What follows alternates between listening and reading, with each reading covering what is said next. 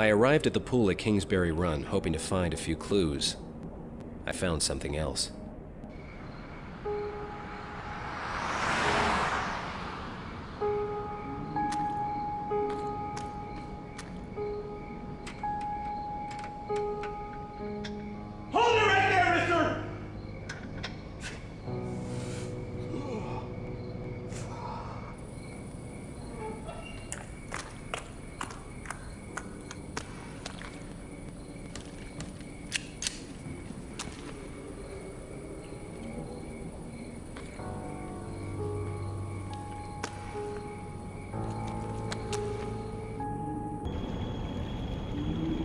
Hello everyone, and welcome back to Disc 5 of Black Dahlia.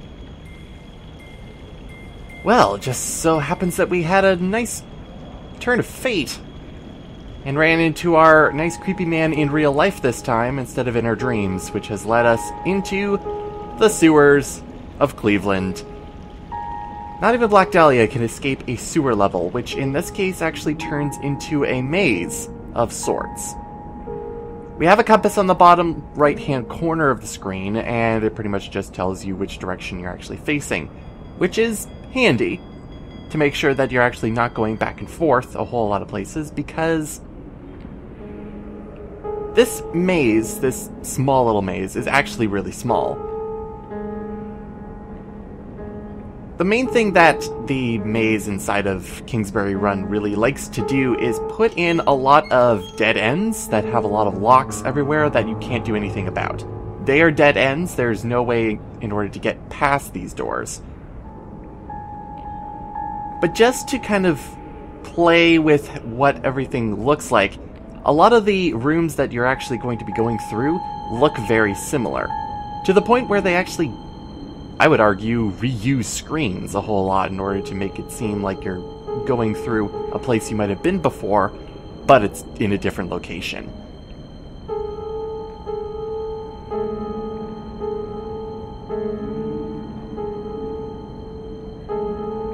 It also can be surprisingly dark around here. This maze is also a little bit easier than you might think, just because there is not a lot of branching paths to this maze. And to be completely honest, it kind of railroads you into where you actually need to go. But there are two notable areas that I'm going to be showing off before actually getting to where you need to go in this maze. One is here, which is pretty much where a giant fan is, and actually has something that we're able to interact with that seemingly has no purpose other than for turning the fan off. You can turn it off, you can turn it on. It doesn't have any purpose. But, always good to note that you can do certain things. Who knows when it might actually be helpful in order to actually know to do that at some point. Feasibly, it like turns off the power. In another wing of this maze that you're able to go to, pretty much gives you this kind of central area, which works differently than the fan we just saw, where you hit a switch and then it would turn it off screen.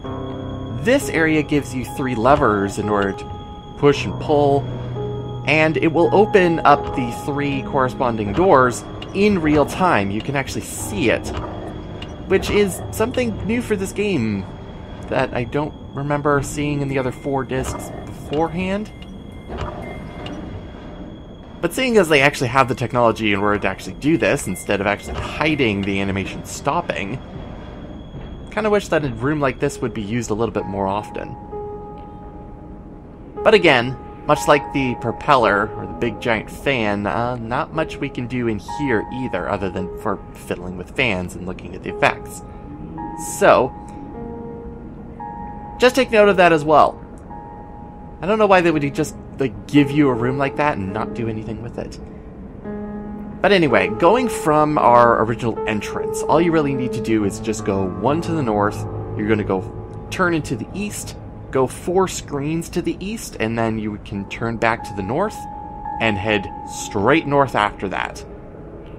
The solution to the maze is that easy, especially when you are given very little room for error in terms of finding alternate routes that will get you lost.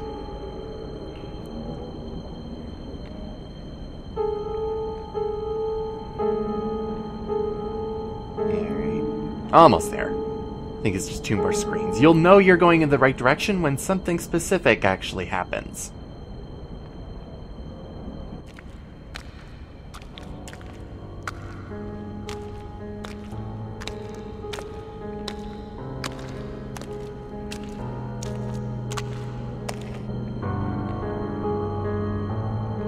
Now, I had been fiddling around in the labyrinth for a whole while. I think there is maybe a different scene, depending on how fast you actually get there, but I couldn't get it to actually trigger.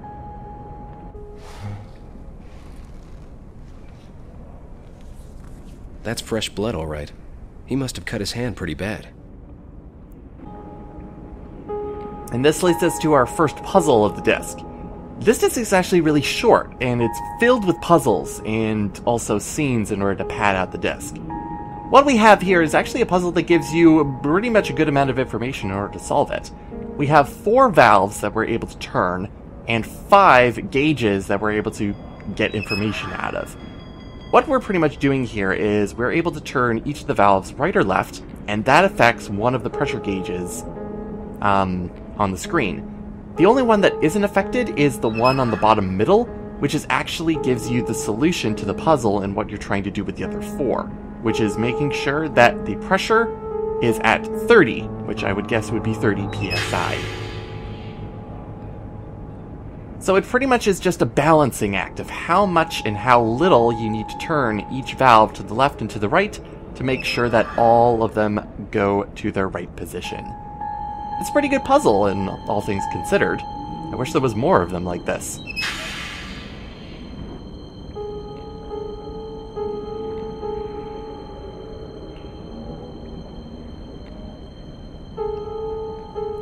Now, of course, it's not as easy as just making sure that all of the valves are in the right position, because certain changes of one valve can affect another pressure gauge as a result.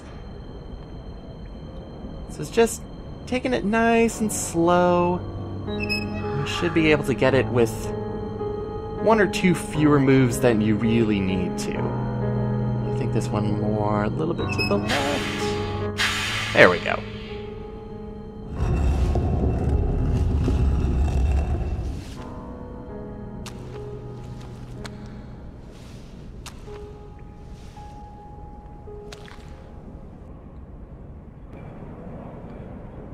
Well, he definitely got ahead of us here. We don't really get a pan into this room, so we're going to take a look around. It's just a very small room is what we're in. Circular, too. In front of a very interesting looking door. We can look at it. We can also go through it. I better make a note of these weird symbols.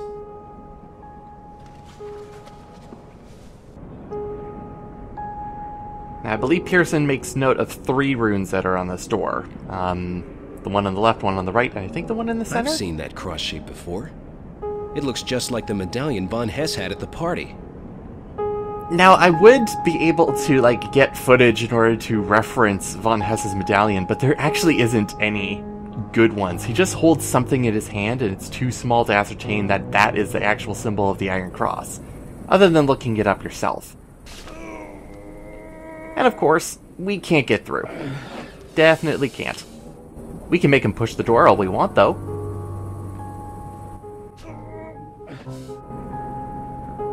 Maybe it's a pull door.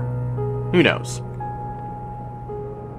But unfortunately, that means we're kind of at a little bit of a roadblock. We can't go further into Kingsbury Run. But at this point, we definitely need to get that cross that Von Hess had, and the only person we can go to in order to see if we can get it is Winslow.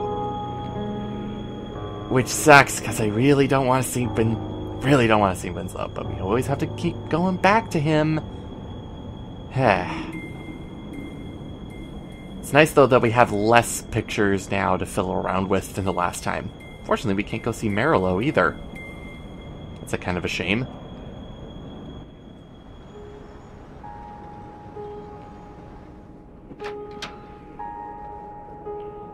Jimbo!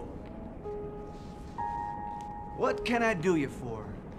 You can definitely see a change in Pearson because he used to like politely knock on the door and like peek in. Now he just barges in completely. Alright, Winslow, one more time. We gotta ask about this medallion.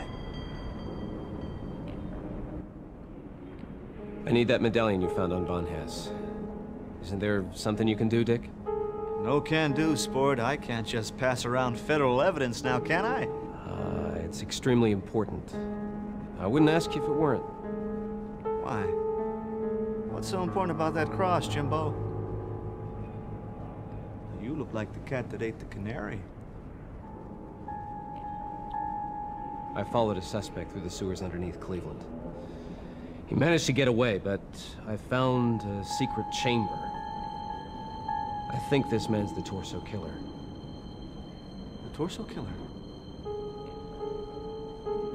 Well, we've long suspected he had such a hideout. His work's too messy to be conducted just anywhere. But what's this all have to do with that cross, Jimbo? Well, I didn't find a hideout, not exactly, but I came to a dead end.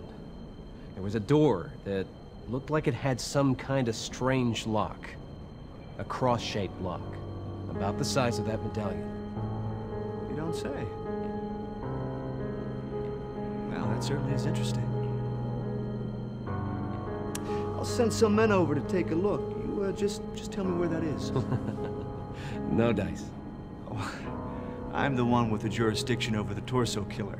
And I'm the one who's invested all his time and energy in the Brotherhood of Thule investigation. And now that it's about to bust wide open, I am not turning it over for all the money in the world.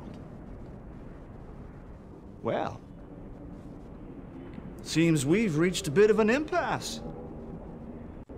I can get the medallion. You know where to use it. All right. All right, I'll make you a deal, Jimbo. I'll come with you. I get the credit for solving the torso killings. You get the credit for cracking this Brotherhood of Thule thing, huh? Not bad for the career, that. I'm not looking for a career boost, Dick. I just want this case solved, and these murders stopped. Well, of course.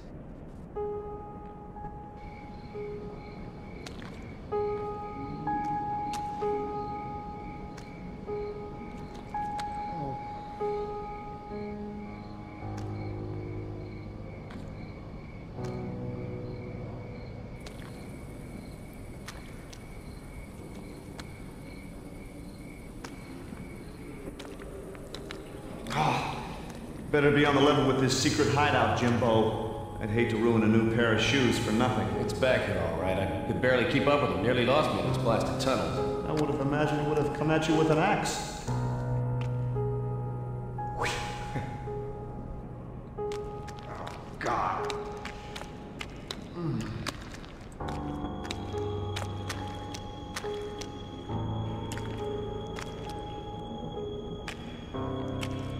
Good Lord, this place is awful.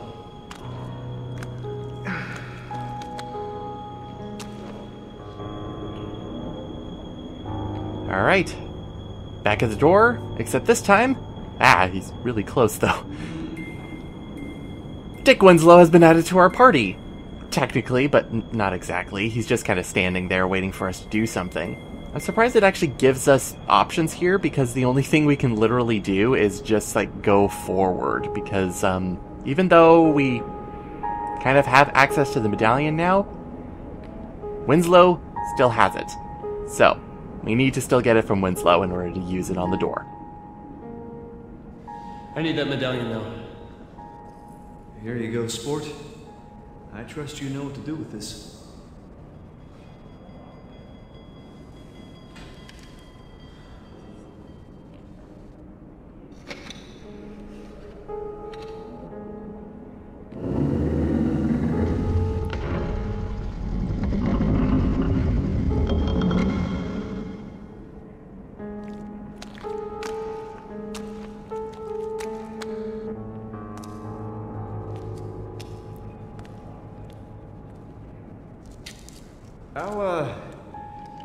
I'll cover you from here.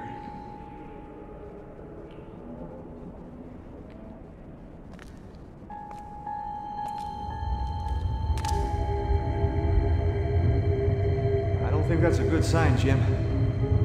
Jim, look at the faces.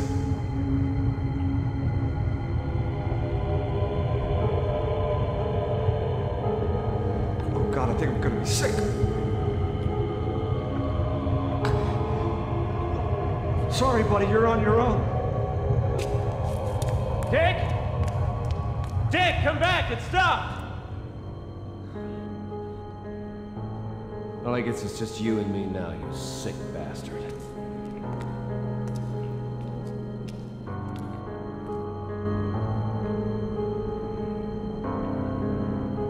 I'm sure pay no attention to the glowing that just happened in that room. Almost like an intruder alarm.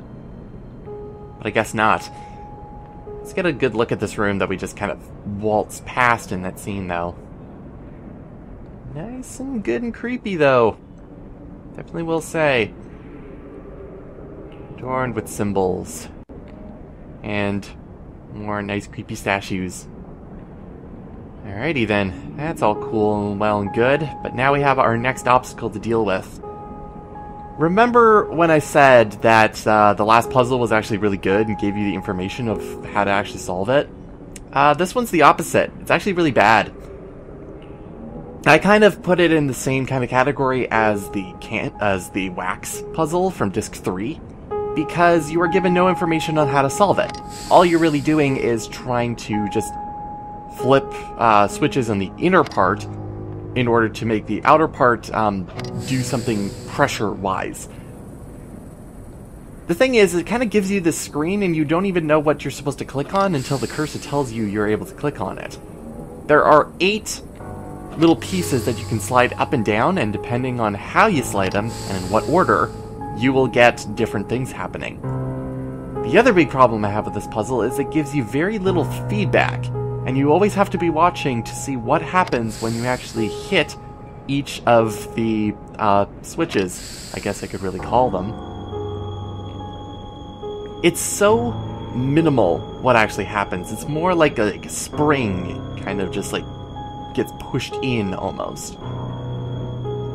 But anyway, it's a pain in the butt, and I tried to find any sort of information on how to actually solve this puzzle, but it's more like you have to figure out what switch does what to what outside piece, making it spring in. It's difficult to explain, and I wish there was more about it I could really say, other than kind of like number them in clockwise formation from the top 2 to the right to the bottom to the left. I think the other problem with the puzzle is that not only do you have to push in a lot of them in, but you have to take 2 of them at the end out as well to make sure that every single spring, I guess, is inside of this door, go in. Like, I really don't like this puzzle a whole lot.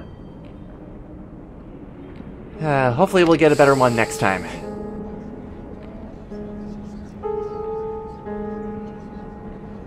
And honestly, with very little fanfare, we just kind of go through. Doesn't show us opening the door in any way or at all. We just kind of go down the really long tunnel that is kind of behind us into this rather different looking area. Eerily lit, kind of man-made at this point. No, obviously I can't open this door. There must be some other way to get in there. I guess even more man-made than it was beforehand with the sewers. Almost like a different time. But yeah, we can't get through this door. We are officially at the end here. But you might be noticing that there is something we can still do here. It's all depending on your hearing.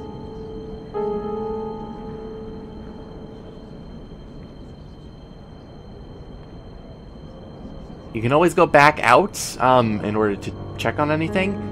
And you might notice that even though the FBI office is here, we can't actually go to it because Winslow is MIA at the moment. But if you're listening, you might be able to hear voices in the background, and depending on how close you actually get to hearing them, or the louder you're hearing them, you'll get up here.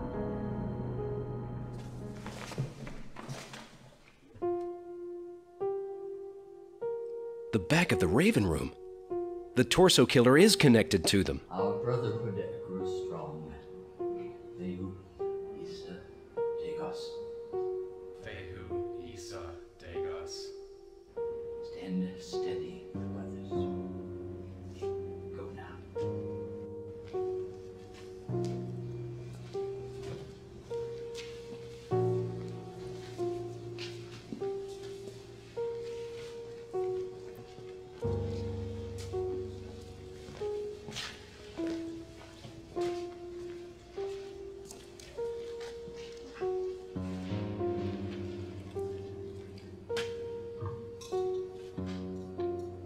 That pendant.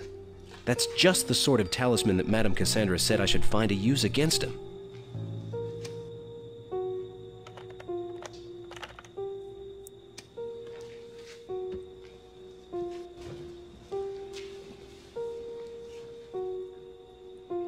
The candlestick. That must be the trick to getting into that cabinet.